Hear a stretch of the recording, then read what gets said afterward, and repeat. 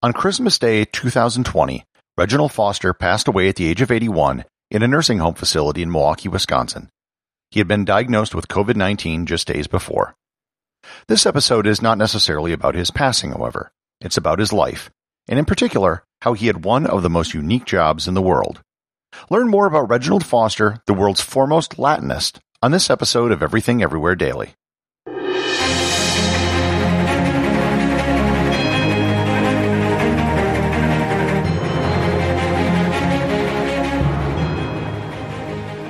This episode is sponsored by Audible.com. Today's audiobook recommendation is Long Live Latin, The Pleasures of a Useless Language by Makkyla Gardini. What use is Latin? It's a question often asked by those who see the language of Cicero as nothing more than a cumbersome heap of ruins and something to remove from the curriculum. In this sustained meditation, Gardini gives us his sincere and brilliant reply. Latin is, quite simply, the means of expression that made us, and continues to make us, who we are. In Latin, the rigorous and inventive thinker Lucretius examined the nature of our world. The poet Propertius told of love and emotion in a dizzying variety of registers. Caesar affirmed man's capacity to shape reality through reason.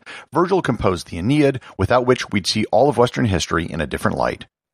You can get a free 1-month trial to Audible and 2 free audiobooks by going to audibletrial.com/everythingeverywhere or by clicking on the link in the show notes. To understand the mission and life of Reginald Foster, you first have to know his title. Father Reginald Foster. Technically, he was a friar in the Discalced Carmelite order, although you'd never guess it by looking at him. He never dressed like a monk or a priest. He didn't wear a collar or have a monk's robe. He created his own habit, which was blue overalls. He looked just like a plumber, which was exactly the point. He came from a family of plumbers, and he took a vow of poverty, which he took really seriously.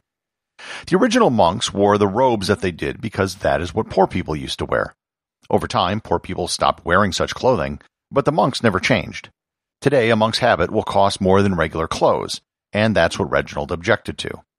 He had very few possessions. Everything he owned could probably fit into a bag, and he always slept on the floor.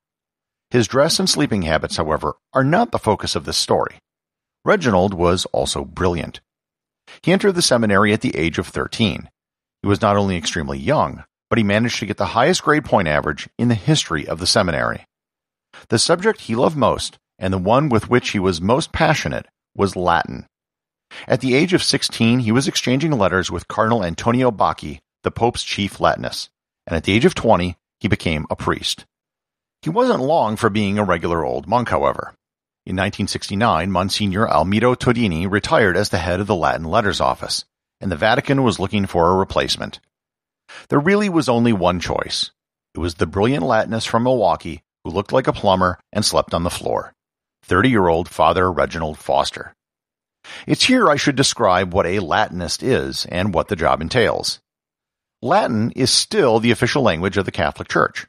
It doesn't mean that anyone speaks it as their first language or that it's even spoken at all within the walls of the Vatican, but that all official documents are written and preserved in Latin.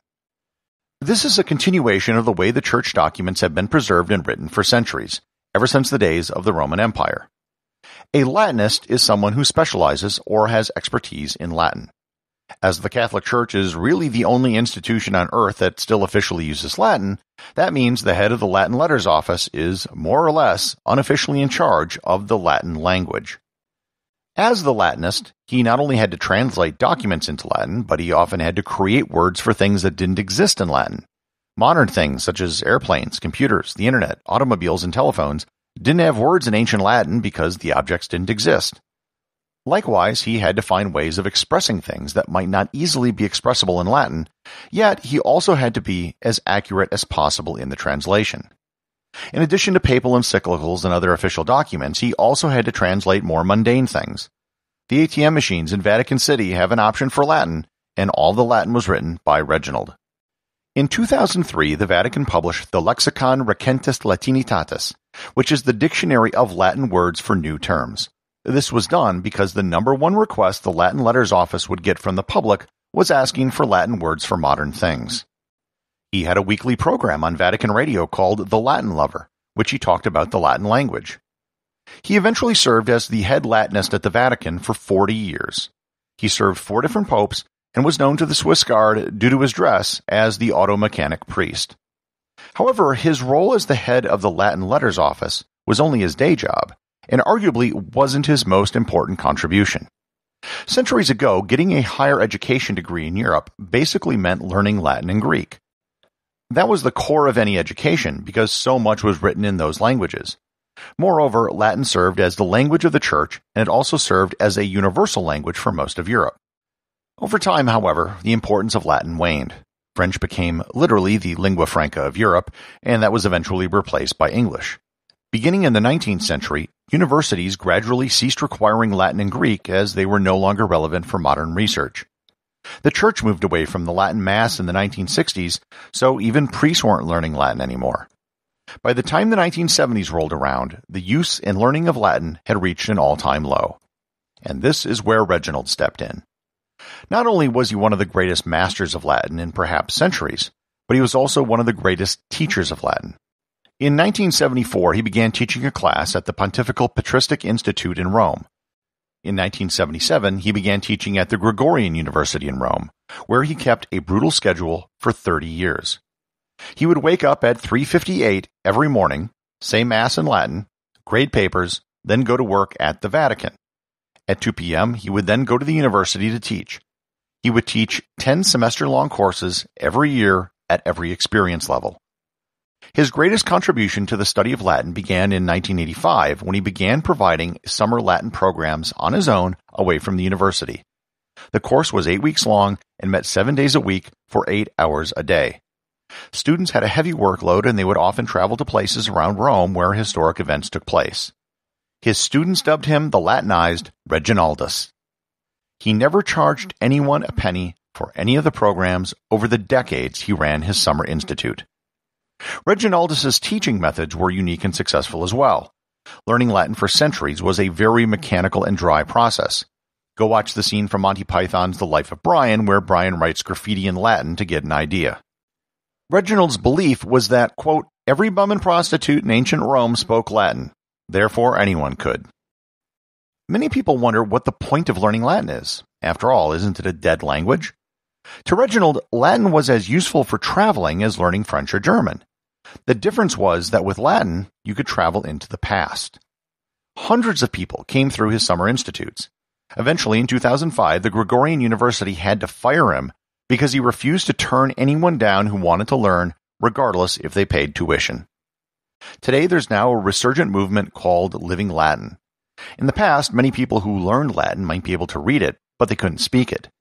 Now, with new technology, there's a growing number of YouTube channels, conferences, college courses, and immersion programs that are done entirely in spoken Latin. You can find clips of movies online that have been dubbed in Latin. All of the Harry Potter books have been translated into Latin. Duolingo has a free online Latin course. Netflix recently released a series called Barbarians, where the dialogue of the Romans is in actual Latin. Almost every Latin instructor in the world today can either directly or indirectly link themselves to Reginald Foster. It's hard to find any other individual who is as responsible for single-handedly shaping an academic discipline. He published his first Latin textbook, Assa Latinitatis Sola, in 2016. His second book was announced and placed on pre-order just weeks before his death. While the number of Latin speakers in the world today isn't huge, the language also isn't extinct. And much of this can be attributed to the work of one man. Requiescat in pace, Magister Reginaldus. The executive producer of Everything Everywhere Daily is James Makkyla. Associate producer is Thor Thomsen. Today's 5-star review comes from listener Rudy over at Podcast Republic. They write, I really enjoy this podcast. The length is just right to be able to do dishes, fold laundry, or run a short errand, and learn something new. Thank you for making these mundane tasks something to look forward to. Well, thank you, Rudy, and thanks to everyone who's left reviews of the podcast online and is a supporter over at patreon.com. Remember, if you leave a 5-star review, you too can have your review read on the show.